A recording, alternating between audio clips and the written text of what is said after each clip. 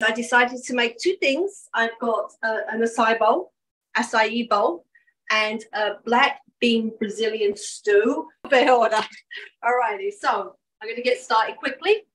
Right, so my pot is nice and hot, and I'm just putting a dazzle of like olive oil. You know, usually when we do rice and beans, we usually use like lots of coriander and things like that, cilantro.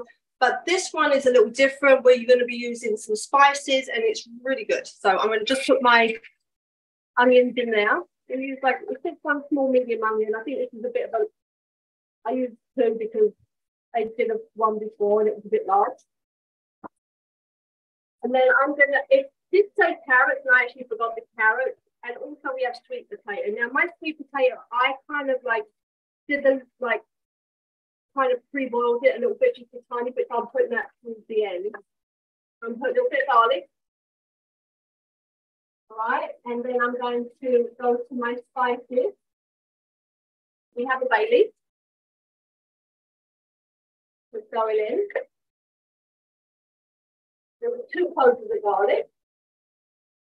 We have a half a tablespoon of smoked paprika. Then we have half a teaspoon of dried oregano leaves.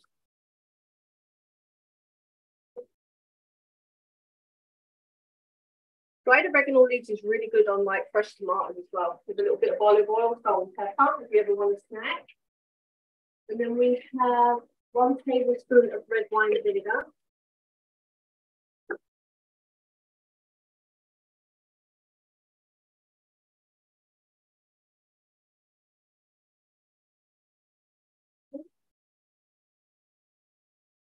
All right, let's do this.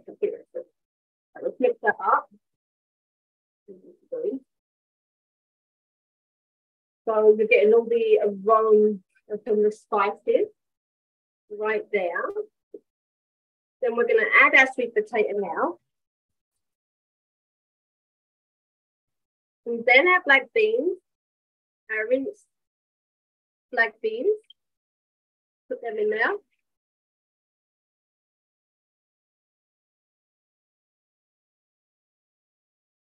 It smells so good. Touch of salt and pepper. And then you can either use vegetable broth or chicken broth and just put it in there and then let it cook. Okay? So I'll turn that down.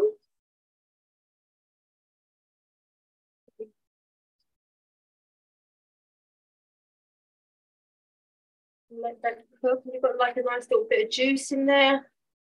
Let the beans cook, and then that is that. You're gonna let it cook, and I'll show you the results after. All right, moving on to an Açaí bowl. I made one earlier this morning, so you could see at the end. So this is Açaí. This was actually started in Brazil. You know, it's so common now, and a lot of the young kids are eating Açaí bowls, which is amazing, but they're really expensive. They're like $12. All right, they do sell this in Trader Joe's. They have it on Amazon Fresh, a couple of places. All right, this is Açaí. It's supposed to be like a superfruit. Okay, and it's unsweetened. Organic. Here's the pack. This is what the pack looks like. All right, and now I'm just gonna show you how to make it. And you can put lots of fruits. Like I've got loads of different colored fruits, and I made a homemade granola. So this is the side.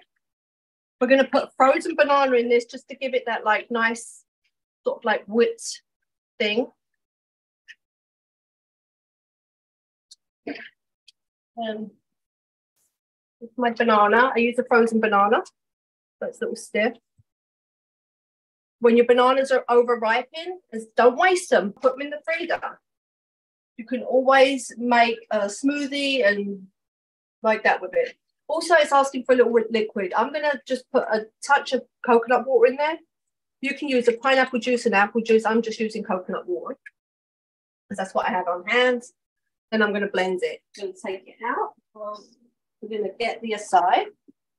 It's like a smoothie consistency, which is really nice. And then we are going to dress it up with like lots of different fruits and stuff and so on. So we can put some strawberries, some blackberries, have some fresh mangoes. I saw all these beautiful fruits and I kind of went crazy. Kiwis.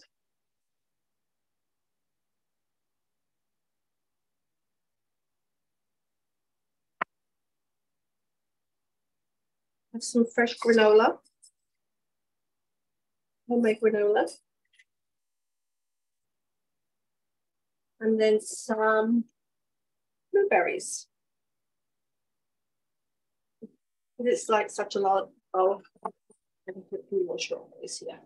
There you go. So that's what I've just done quickly, but I do have everything ready. We're going to walk over to my stuff. Okay, so here is your Brazilian rice and beans bowl. It's whole grain rice, complex carb. We spoke about it, and it's also portion controlled. The white beans are really, really good for you, a good protein. We have our Açaí Bowl, and my water of the week this week is mango, blueberry, and mint. And